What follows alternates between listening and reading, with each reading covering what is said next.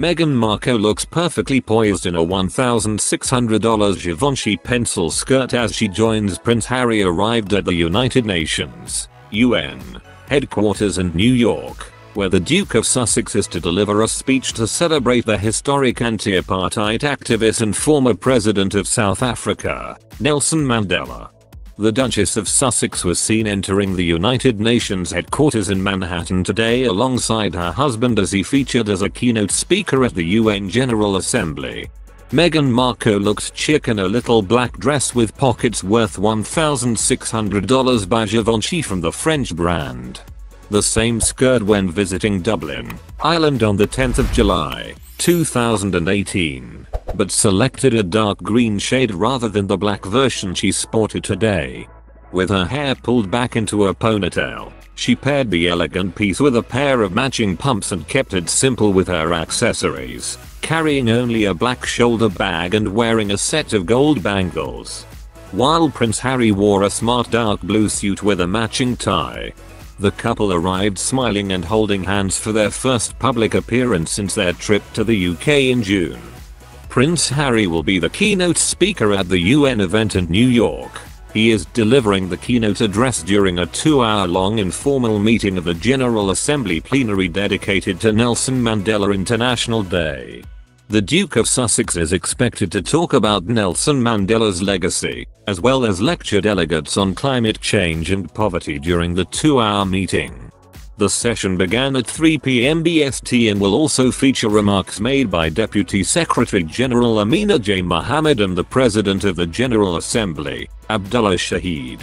After the plenary, the couple will join meetings with UN ambassadors, royal author Omid Scobie wrote on Twitter. The day was established by the UN's General Assembly in 2009 to honor Mr. Mandela. Then 91, the South African leader asked people to celebrate him by supporting their communities. During the 2-hour-long event, the 2020 UN Nelson Mandela Prize will be awarded to Mrs. Mariana V. Vardanoyanis of Greece and Dr. Maurice Andakawate of Guinea. This prize is handed out every 5 years and recognizes people who have dedicated their lives to the service of humanity. The special event held at the UN headquarters in New York will focus on the theme of taking action and inspiring change. Harry will be accompanied at the UN by his wife, the Duchess of Sussex. She spoke at a conference at UN headquarters organized by UN Women on International Women's Day in 2015, before her marriage to the prince. In January 2020, the couple stepped down as senior members of the royal family and moved to the Duchess's native Southern California, where they continue to live with their 2 children. Meghan and Harry visited South Africa together with their son Archie Harrison in late September 2019 during what became their last ever tour as working royals.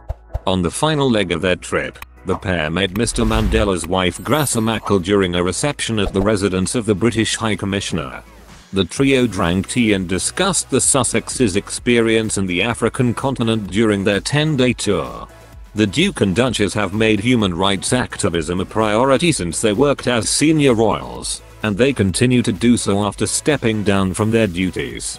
Also, as the Chief Impact Officer for mental health startup BetterUp, Prince Harry advocates for mental health access across the world. And he remains the founder and organizer of the Invictus Games, a multi-sport event for sick or injured military personnel and veterans. This Women's History Month, the Duke and Duchess offered grants to 4 leading organizations working to advance gender equity through their non-profit, Archewell. Thank you for watching our latest video about the royal family. We always try to regularly update the latest news videos about the British royal family to meet your requirements. Our channel always has an objective, multi-dimensional view of the news. My main goal is just to entertain people. Hope you enjoy this news. If you have any questions or requests about content to watch, please leave a comment below this video of us.